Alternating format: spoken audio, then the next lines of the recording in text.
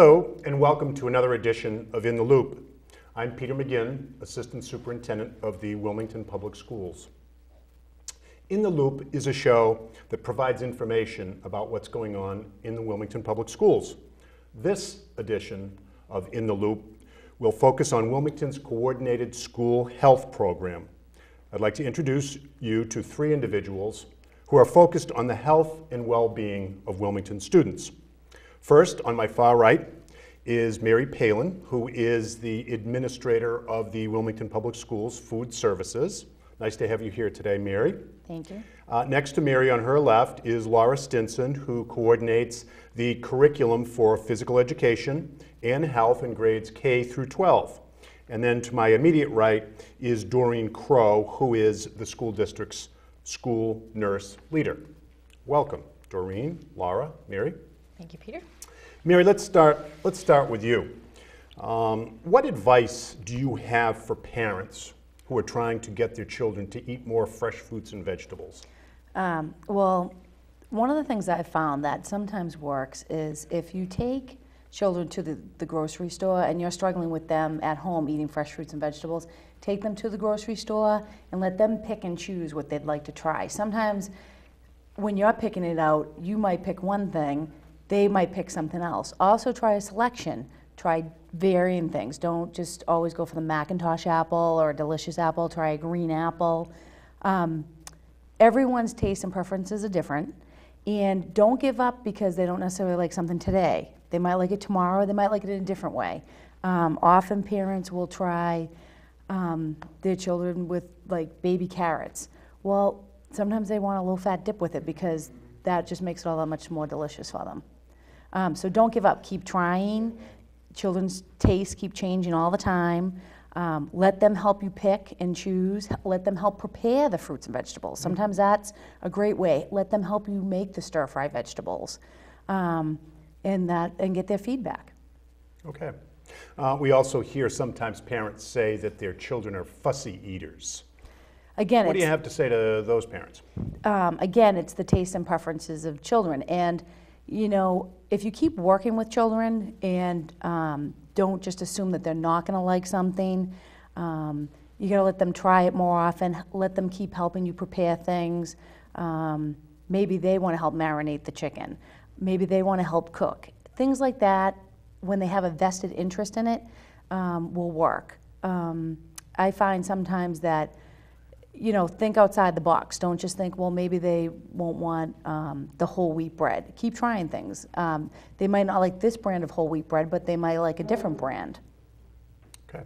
The other thing that we hear about quite often, and I've heard you talk about this before, so I think this will be something that will be very helpful. We often hear how breakfast is the most important meal of the day.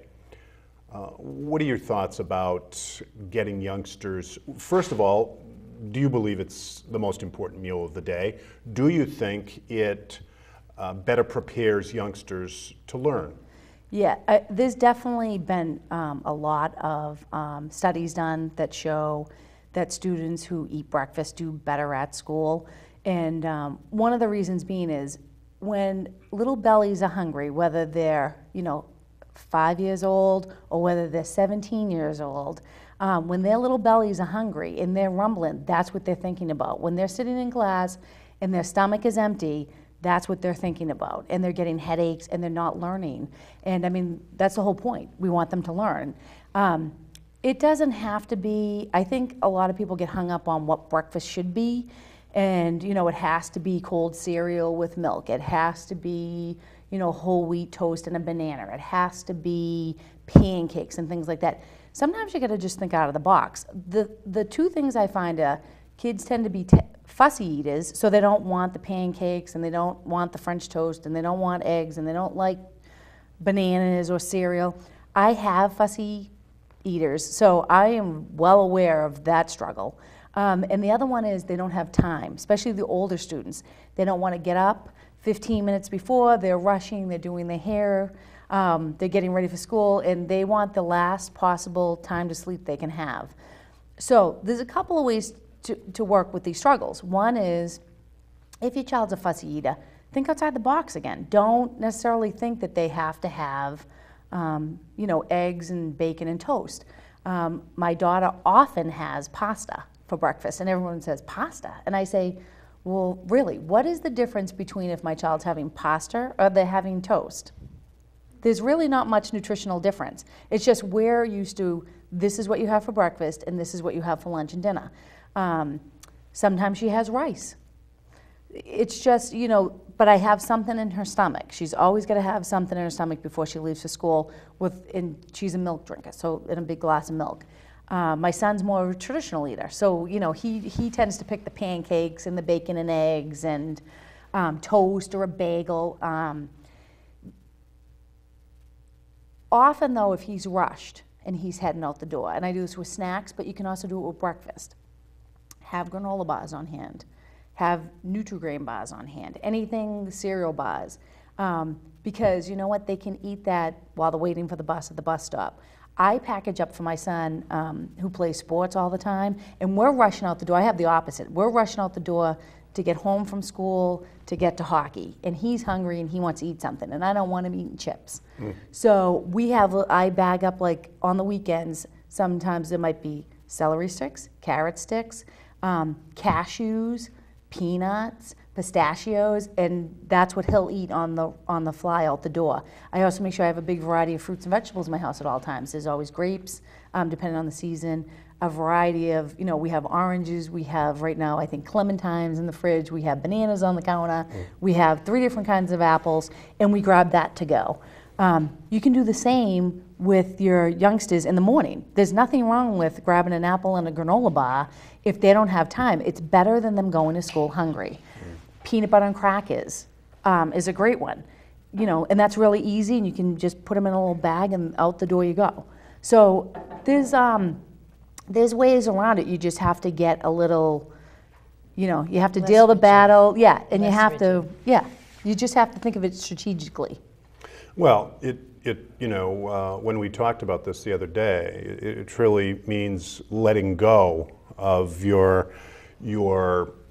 traditional breakfast foods, and really think of it as what's most important is that youngsters, students go to school and they've got something in their stomach, and hopefully it's of nutritional value, but it doesn't necessarily have to be within that family of our traditional breakfast foods.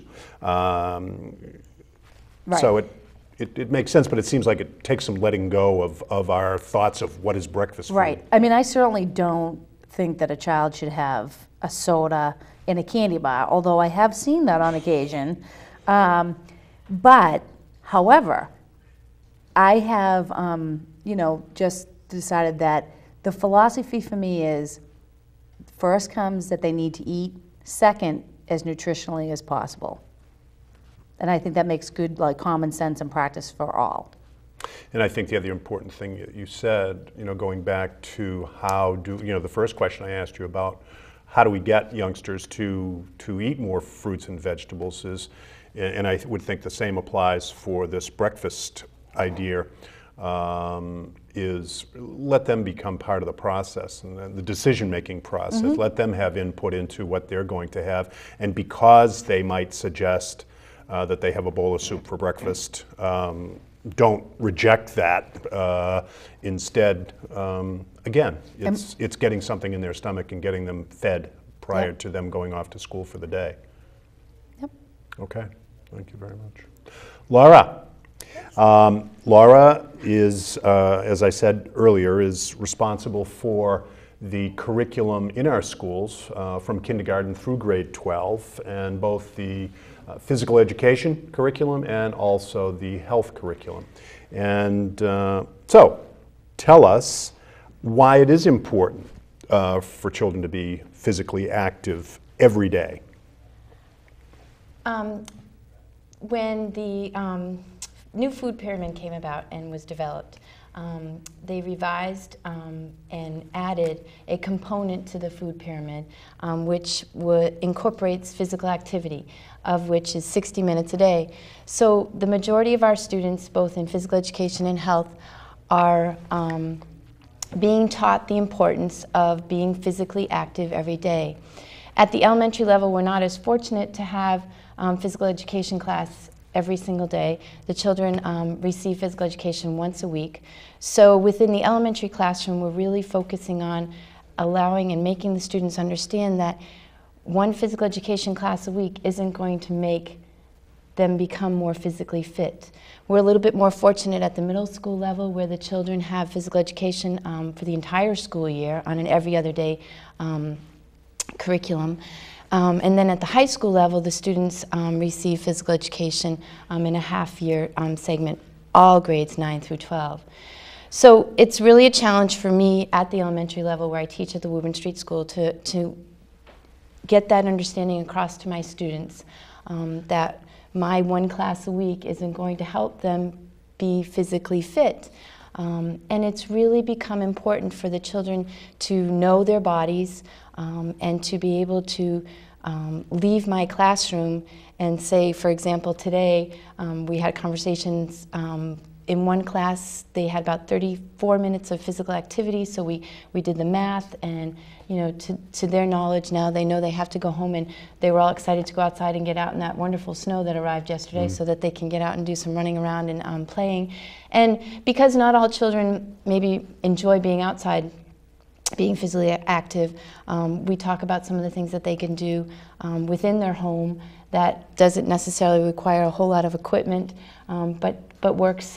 We just talked about running in place. Some of them are fortunate enough maybe to be able to do some jumping rope in their basement, or a place where their parents have designated an indoor fitness kind of area. But again, I'm really excited that I believe that the children in Wilmington are understanding the fact that we need to be physically active, and keep our bodies moving, and work towards that each and every day. They're in the classroom a good amount of the time, and then I'm not sure that they're spending as much time being physically active, but I think if they keep hearing that message over and over, it'll become more of an innate part of their daily life. 60 minutes a day, that's what parents really need to remember, that's really a target. That's a really goal. the goal, and if they can attain 80% of that, that would be wonderful. I know 60 minutes sounds like a lot, but even if they break it up into two 20-minute segments, where they're getting a 40-minute of physical activity, I think it can only benefit them. One, I think it'll help if they're not a child who loves to eat really good foods, if it can increase their appetite, and make them really want to eat foods that make them feel good or give them some more energy. I think then that's really important. Okay. A couple of things that you said that I'd like to ask you about. You mentioned the food pyramid. Now, Yes. What is a food pyramid for those people that might not know what that is? Right. We have the children in the health class, as well as in the health services, as well as in the nutrition and health, in the food services. The food pyramid is designed where the children identify the food groups, your carbohydrates or your grains, your dairy, your fruits, your vegetables, your sweets, your fats and oils. And then, as I stated in the beginning of the interview, the component that was missing in the old food pyramid, which is now part of the new food pyramid, is that physical activity piece. So children learn to identify those foods that are rich in nutritional values within their health class and their physical education class, so that hopefully they're able to then bring that little bit of information into their, whether it's picking out their snack for school or their after-school snack, or even maybe their lunchtime food selections. But why a pyramid? Why is a pyramid selected to? Right, within the new pyramid, it's where it's divided into segments, and the larger segments of the food pyramid identify the greatest number of nutritional value that you want to obtain during the school day. So obviously the fats, the oils, and the sweets is very, very small, whereas your carbohydrates and your fruits and your vegetables are a larger part of that pyramid. Okay. If I might, Yes. it helps to identify for a student or anybody, or an adult, how many servings they should have each day. The old pyramid had just a broad, it said like 5 to 8 servings of fruits a day. Well, you know what? A small child doesn't necessarily need as many servings as a 17-year-old boy who's very active playing football. So they changed the whole pyramid and added physical activity, but also added the fact that you could put in your age and how active you are and things like that. So, you know, for instance, like a 17-year-old football player needs far more carbohydrates and grains than a, you know, 30-something plus, and we won't say what it is, woman who works in a desk or out in kitchens, not necessarily playing, you know, tackle football for 3 hours a day. Okay. Laura, so one of the goals, since at the elementary level the students have 1 period a week, so part of your work, I think as you mentioned, is to give them some skills during the class period that then they can continue on with after school. Right. What are some of those some of those skills, some of those activities that the kids that are most popular with the children? Right. One of the major skills we work on at the elementary level is jumping rope. So a lot of them can take that skill right into their home, right outside, right in the driveway, or in some instances, if they have that they have that space that they can go to that mom and dad have said, okay, it's okay to jump rope here. They can get started doing that. Some of the other things, simple, you know, working on, you know, muscle strength, identifying, you know, they can do some abdominal crunches, they can do some sit-ups, push-ups, jumping jacks, things that are just going to increase their heart rate, and you know, hopefully in the end, you know, make them feel more energized.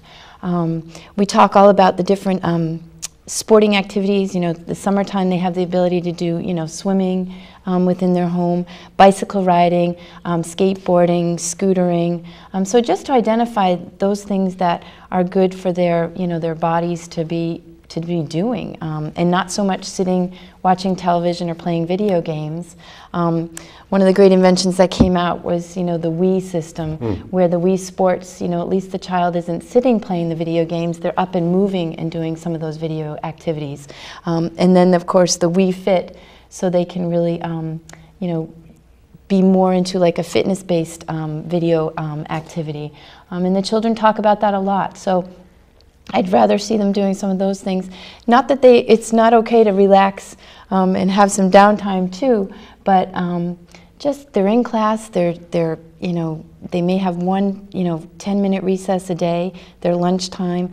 Other than that, they're involved in a pretty full schedule within the school curriculum. So whatever they can do to benefit their physical well-being, I think it's a benefit for them. It makes them more alert, makes them more energized, and they'll sleep better in the evening. Okay. Doreen Crow, school nurse leader, and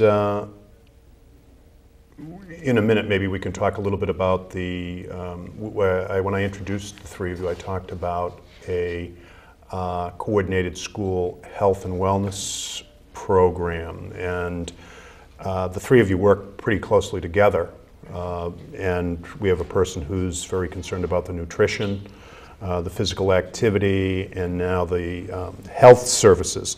So tell us about the role of health services play in a coordinated school program, school health program. The three of us are here because we're in charge of the three major components of a coordinated school health program. School health services is one of those major components, and it provides multiple services to children in our schools, in particular to appraise, protect, and to promote health.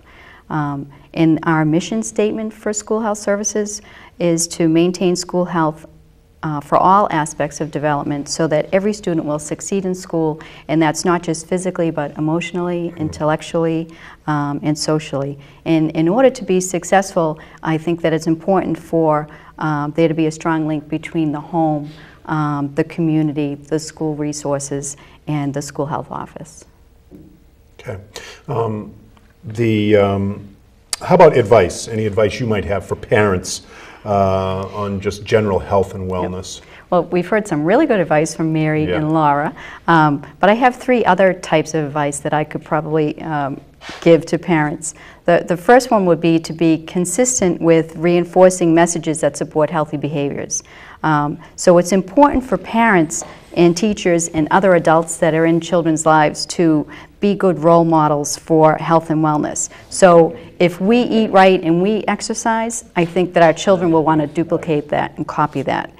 Secondly, I think that healthy behavior needs to be incorporated into daily living, so into your daily activities and your family activities. So eating right and being active shouldn't be it shouldn't be hard work or extra work. It should be something that sort of melds into the activities that you do, in the family activities that you do. And then thirdly, what I would strongly encourage parents is to communicate any health services or concerns or developments of their child to their building school nurse. I think that's important because that's the part that helps us to help children to succeed in school. Okay. All right. How about resources that might be available for parents? Yep, there are multiple resources available for parents. The New England Food and Dairy Council, Massachusetts Action for Healthy Kids, the John Stalker Institute of Food and Nutrition, the USDA Team Nutrition, and then there's the Mass Department of Public Health Massachusetts in Motion program are all excellent resources for parents. Mm-hmm. Since coming here a little over 2 years ago, it really impresses me to serve as a member of the task force, Health and Wellness Committee, and just watch the 3 of you working together, the way you communicate, the way you, you know, are really very interested in serving the children of Wilmington and initiating programs that try to make students aware of good, healthy habits, and also, as you mentioned, Doreen, the whole notion of emotional health as well. So I'd like to thank the 3 of you for your willingness to come here today and to tell us a little bit about what you do and what your responsibilities are, and particularly for the advice and suggestions that you've offered the parents. If anybody in the audience would care to contact any of us, at the bottom of the program there's a list of our names and our email addresses. So I would invite you to contact us with any questions that you might have. And thank you again for tuning into In the Loop.